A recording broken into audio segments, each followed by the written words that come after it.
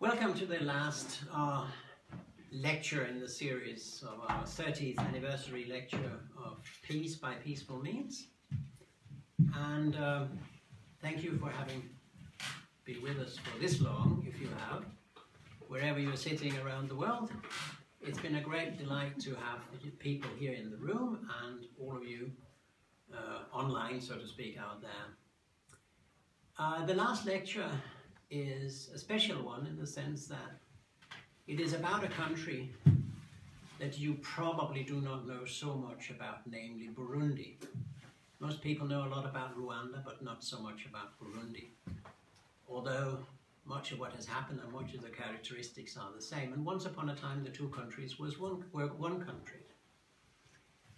And the lecturer is a young student in medicine from Bujumbura, the capital, who at the moment is in Sweden, and whose situation is difficult because of the increasing amount of violence in Burundi related to the unconstitutional third term of President Pierre Nkurunziza, who is becoming increasingly authoritarian, to have a third 5-year term, also in contravention of the Arusha Peace Accords.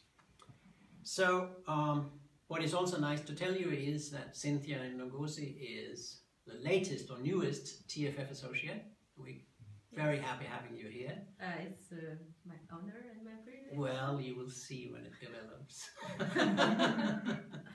So thank you. Come up here and tell us about Burundi and what your hopes are for a better Burundi, because I perhaps should say, sorry, that TFF has been working in Burundi since '99, between '99 and 2012, that's 13 years, with training of young people. The reason we know each other is that you were a member of a peace youth club called Amahoro Peace, Amahoro Youth Club, Amahoro meaning peace in the local Kirundi language.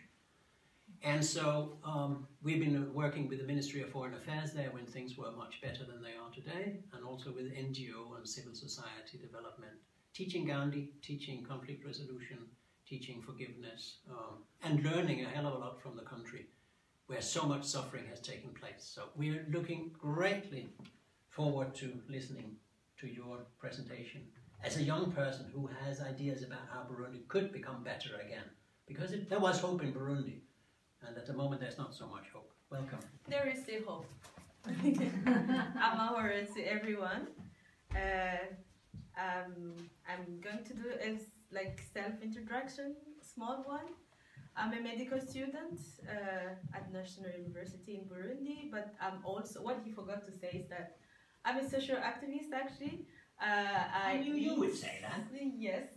I lead a community-based organization in Burundi, and it's an organization aiming at making access, helping improving access to education quality in Burundi, especially to street children, because the street children are so many in Burundi, and I'm one of these people who believe that in my country education is one of the most actually powerful weapons against poverty, and it's then what I'm involved in.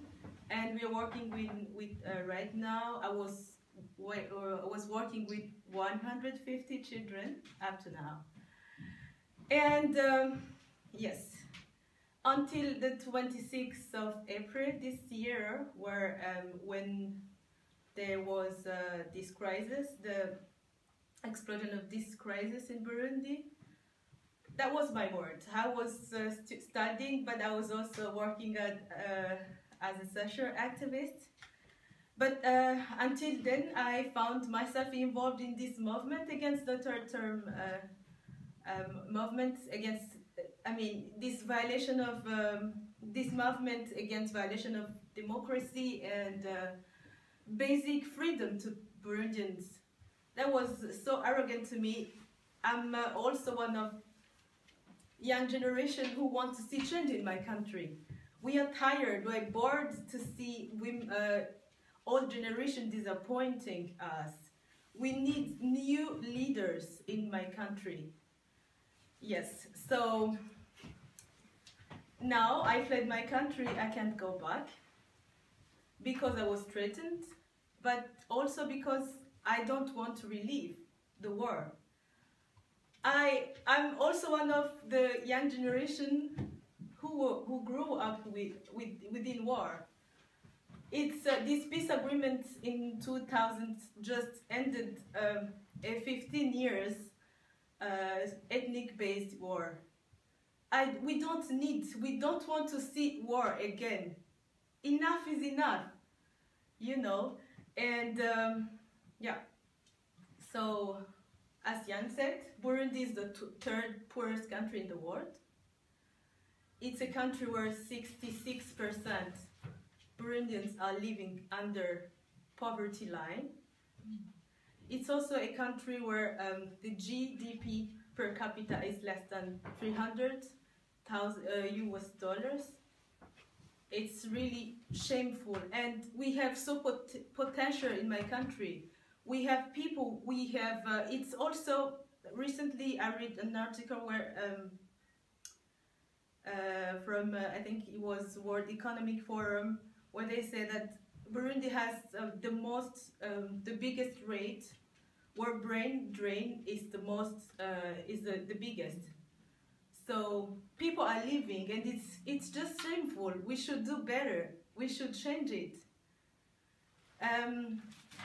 I will talk about the crisis in Burundi. The recent crisis, which main issue is that violation of the constitution, because they are people who are only interested about corruption and about leadership, bad governance, and a system which is just awful, and a system where we really want to get rid of. That's why people, many Burundians, political leaders, opposition sides, even the international community condemned this.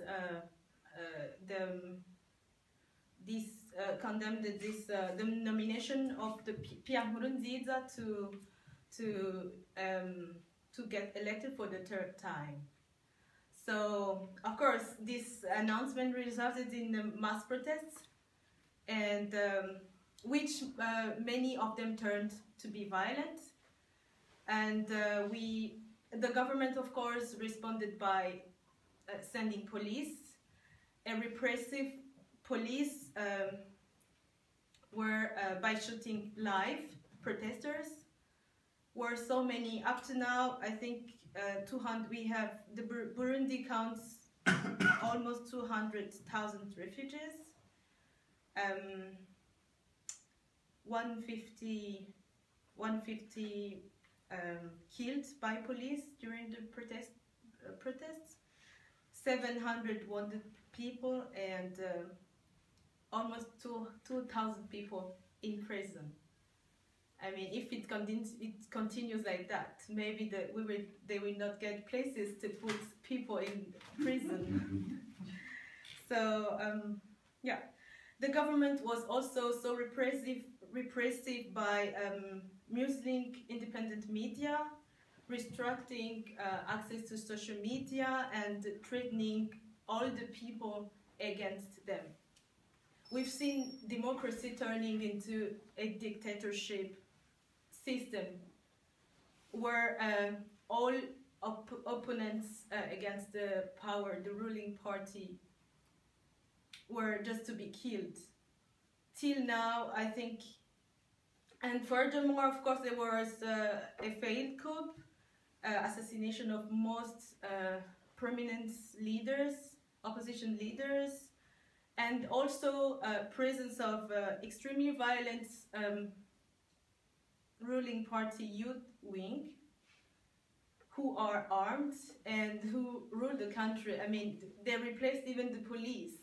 They do whatever they want. They run the country into a completely chaotic situation. So I was part of, I of course joined the movement against the third term. Of course. Yes, and I would like to highlight here how women got involved. We've seen women like standing up and saying no, enough is enough. They resist, we because I was part of that. We resisted tear gas from the police. We resisted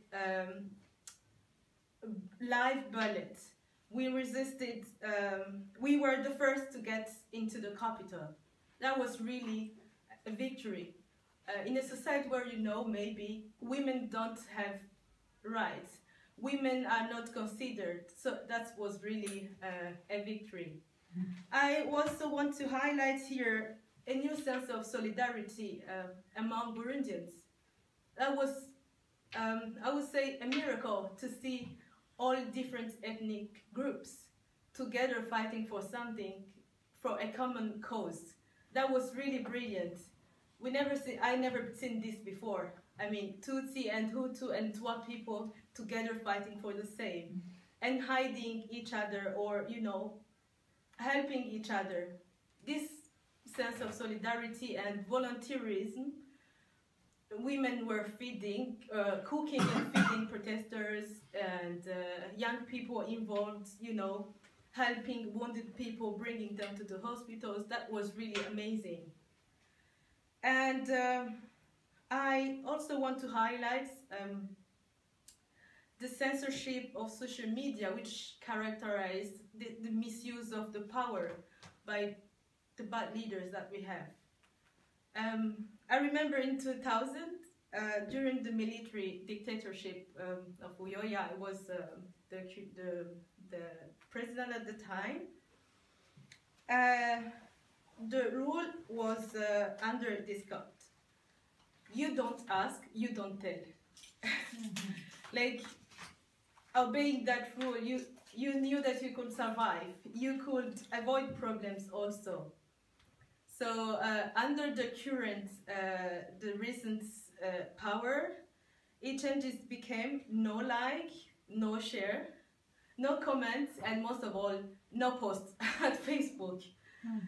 And then if you don't do that, you know that you can survive. You can live your life. I mean, only the pro-government people can publish what they like. They can say whatever they like. The others, like me, we should maybe comment on sports and music and football and dance. That's really a pity.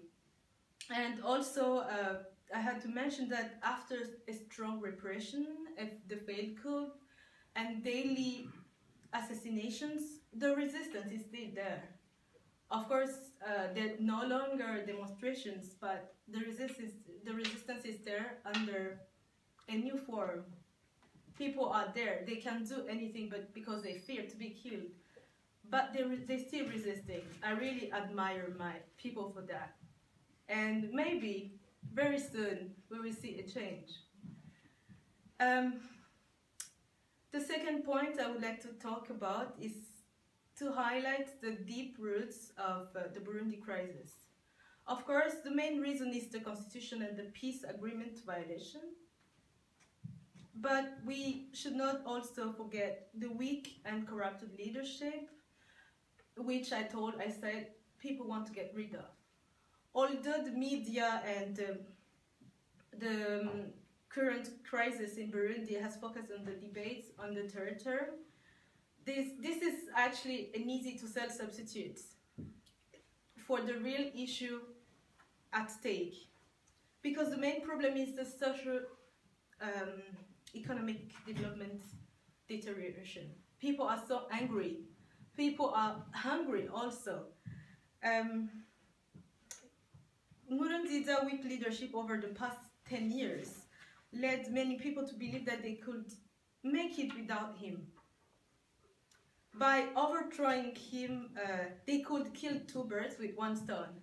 At the same time, reinforcing the democracy principle, which limits to only two times, but also promoting the emergence of a different kind of governance, and actually with visionary leaders, accountable leaders, people that we can count on, people that we think that they can change our country. If I try to make an assessment over the last 10 years, the unemployment rate from 2005 doubled to now. And in the food insecurity concerned now 70% of Burundian population. Basically, the main thing is people are hungry, people are angry, are hopeless. They don't know what to do, and they don't know how to make it with bad leaders. And seeing a small group enriching themselves while the population, the mass, is still starving, is just something that we cannot accept. There's something that my president keep on saying, that's, yes, thank you. It's only 1% of the population who's making trouble, because it's actually people living in the capital, it's people like literate people. Because the mass, I must also say that only in my country less than 10% goes to universities. The illiterate, we have mass of illiterate people, so they don't know, they just follow. And I have a question to my president, actually. Even though we are only 1%, it's all about democracy. We have to be listened to. So I also have to talk about the political opposition leadership and the civil society. We are also tired of them and bored about of their leadership. I mean, it's disappointing to see that they want to coordinate the movement online, sitting in their cyber cafe and making decisions from there. We don't see them. Where are they? We also, as young people, young generation demonstrating, like, we need to see responsibility from the civil society organization, the opposition sides, opposition leaders too. Yeah. We want also to see leaders. We want to see them proposing and suggesting like clear projects of development for the next years to come. No one has showed that he has this capacity and this ability, so we don't trust them. I mean, we need only a strong civil society and responsible and accountable that can really articulate our needs for freedom and well-being is all what people need.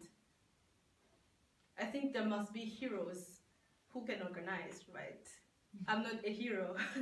That's why maybe I'm behind only the screen. But what I want is freedom and peace in my country. I don't want to see poor people in my country.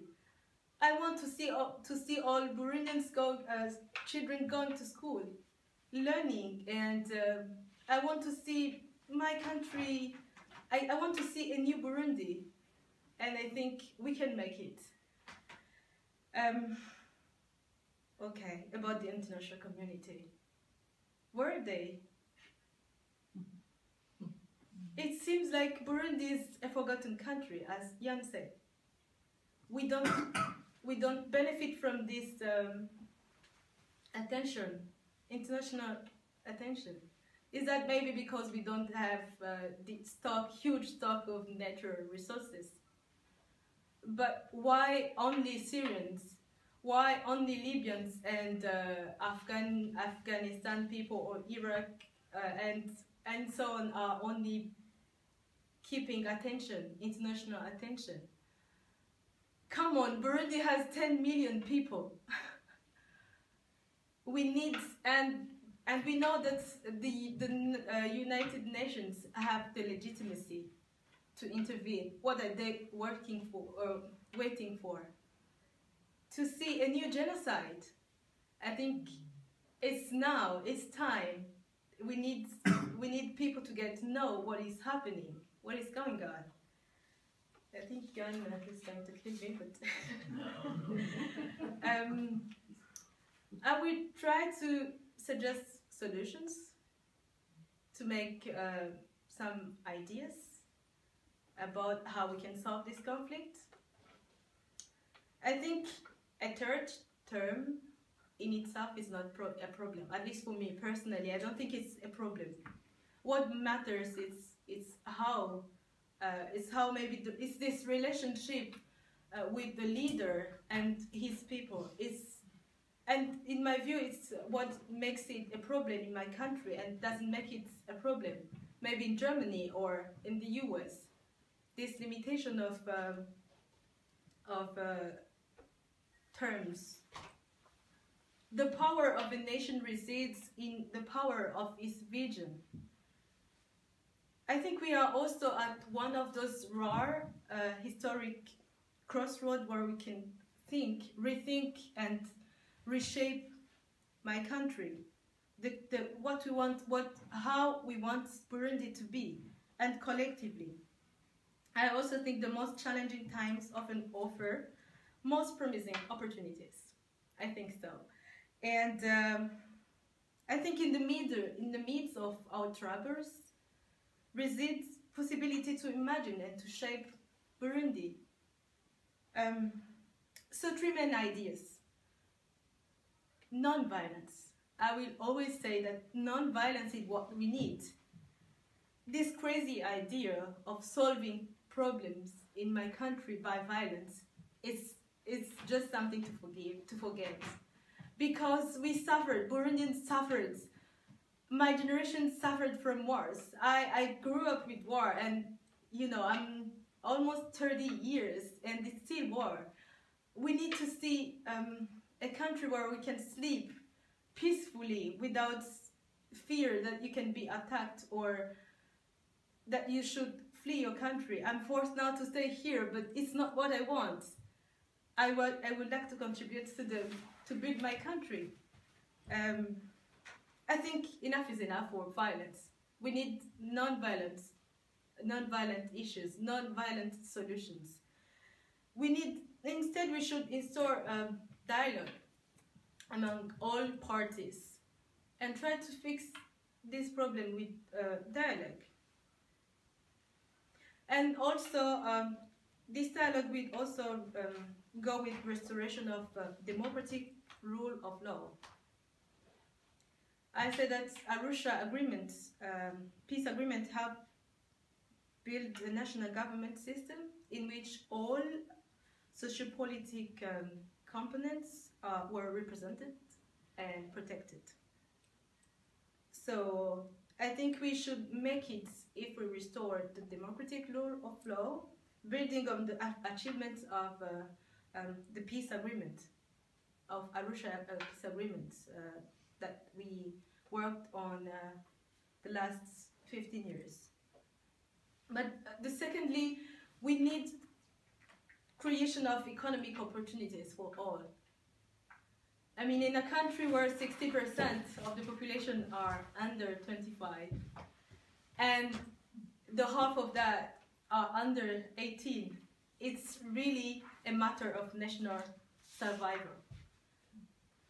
And I think the main reasons that maybe people, the leadership we have didn't work on that, it was lack of the willingness to do so, but it was also a lack of technical capacity to implement appropriate policies and clear priority settings for the most pressing socioeconomic problems for economy recovery in Burundi. I mean, as a requirement for peace and stability, to maintain stability in Burundi. And third, the last, is the emergence of a third voice. I say that we no longer believe in a ruling party. They disappointing us. and no, it does enough. But we also don't believe in the opposition side. They showed, actually they really proved, proved to us that they can't do it. So they should let us do it. We can do it. We need this third voice of young generation with clean hands, no war criminals. We need this voice, this third voice that rises above personal interests. Young people who actually have better standards and values where we can focus on elements that unite us and no longer divide us. We need a new voice which proposes a new society configured on a fairness of meritocracy. We need really good leaders that are capable to do it, that really have the capacity, not only this charisma to do it, but we need people who have capacity to do it, to make it. And finally, it's every man and every woman that has woken up to his or to her potential to be an active participant in the design of a better future for Burundi. Thank you. Amahoro.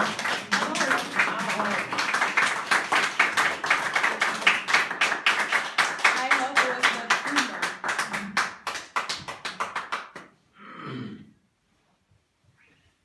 You're welcome with your questions. Comments, criticism.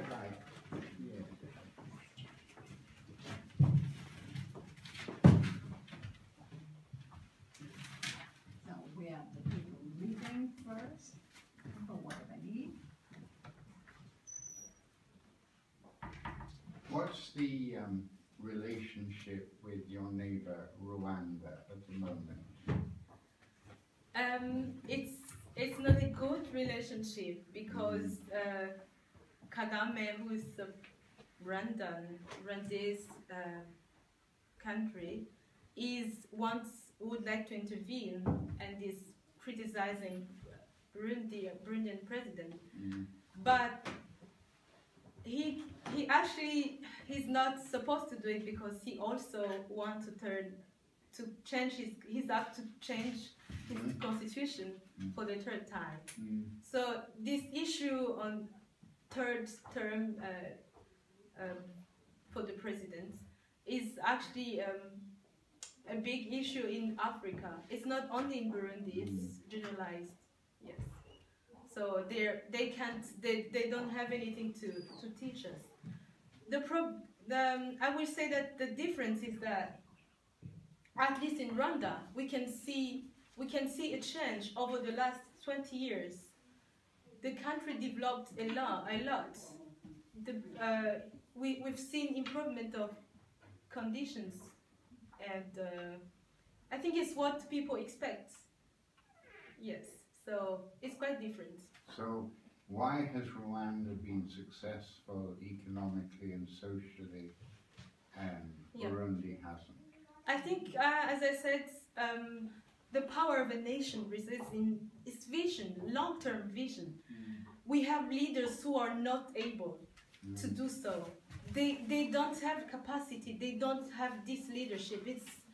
It's a corrupting system that actually can't help and develop the country. That's the difference. Yeah. So you think it's about leadership. It's about bad leadership and bad governance system. People must be saying, I'm talking about ordinary people, the massive people, they must all know about what's happening in their neighborhood. Aren't they saying, you know, it can be done? We're the same kind of people, same kind of resources, same corner of the world. If they can do it, why can't we do it? What's wrong with these guys who are bossing us around, who are in control? Aren't the people ready to rise up? People are ready to raise. That's why I was saying they protested, they demonstrated, they faced repressive and violent police. It's because they think that they can make it. They want to see change. But there's also something that I would like to say, it's that it's not only about governance and about leadership, but we didn't get enough attention from the international community. It's something really important that we have to emphasize on. We didn't get enough funds internationally. I mean, this development aid assistance, we didn't get it enough. So, yeah. I think you could add, actually, to that point that everybody knows the name Rwanda. Yeah. The Rwanda was the case where 3 times more people were killed during the genocide than in your country. About 900,000 people, only, quotation mark, 300,000 in your country. Rwanda got the movies. Rwanda got the books. This man, Kagame, who is a major war criminal in our world, has had all the support from the Western world. And if you go to Kigali, the capital of Rwanda, it is a different world with skyscrapers and shopping malls and fancy hotels and all that. And when you go to Burundi, you know, there's not much of that. And if there are hotels, they're built by the corrupt elite. And there's no kind of particular beauty or elegance or development. And Kagame has done one thing that your president didn't do, and that was to put a lot of investment into education. That's true. But the international community has failed completely in helping Burundi and put everything, all the embassies, all the privileges, all the investment, all the development aid, all the loans into Rwanda. And so I would say on that point, yes, everything you said was right. But it has also been immensely more difficult for Burundi to rise up and get socio-economic development going than it has been in Rwanda. And we know that Rwanda is supported by the West because it does a dirty job in Congo and all these kinds of things. Absolutely. And finally, which I think is worth saying, and you did mention it, but I think we should all listen very carefully, say, this is not a Hutu, Tutsi, Twa thing. Yeah. This is now, and that's a formidable thing about Burundi. And I've had the privilege to follow it over time. You did reconciliation very well. I almost no help from anyone. That's true. Including where were all the Western NGOs? We were two or three there. And you had a tiny UN mission who everybody thought was weird and stupid. It was a very good mission with many of the best leaders of that UN mission. But it didn't get international support. It didn't get the money. Every year that we have been involved, what was actually paid to you in as proportion of what was pledged by donor countries was less than 40% at average.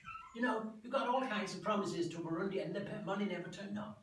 Yeah. I'm not saying it explains everything, but it's part of it because you had a beautiful formulation. International society, where are you? And we are certainly needing an international society's care now if we're going to avoid either a terrible civil war or even, God forbid, a genocide in your country. But that again means that is something we can do. We can go for our own governments and lobby them to recognize that conflict and do something about it. Yes. So that is one little thing we can do. That's true. And if there is a case where you could have a true humanitarian intervention organized by the UN with military means, getting rid of this leadership, putting them up in a house arrest in the local hotel, and spend 6 months on doing a kind of management government, then you could install whatever would come, but there would have to be generously free elections. Now, the reason the international community doesn't even think of this is, why should they spend time on a country that produces coffee, tea and banana? There's no oil, there's no known big proposals or anything, whereas Libya and Syria and all the other things were interesting. This is the cynicism of the international community and the racism underlying Western culture. Absolutely. They're black people in a little country in Africa, 10 million. And we don't react after almost 1 year That's of more people everything than showing Sweden that has. it's going the wrong way. Absolutely. This is very dangerous. For us also, talk about refugees. Thank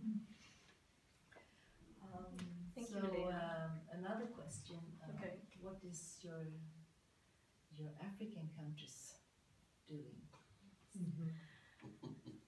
That's that's a really good question. so disappointing, but the African Union, where are they? Maybe when I'm talking about international community, I put them into the group. It's so bad leadership. But we should also learn that we expected so much. We wanted to count on them, but it's the same, as I said, it's the same story everywhere in Africa. They're covering each other. They trying to.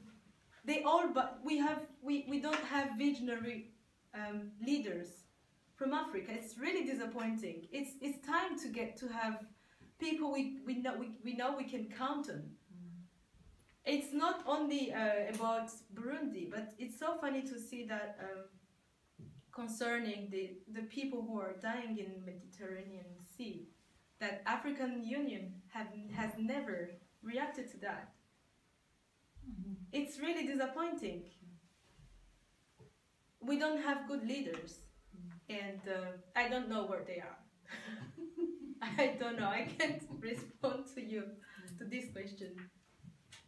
And they appointed Museveni to be mediator. How many terms has he had? Yeah, and he's been a president for 30 years or something. Yes. We've got recently a mediator for the Burundian crisis, and that was the Ugandan president, who actually has been on power for 33 years.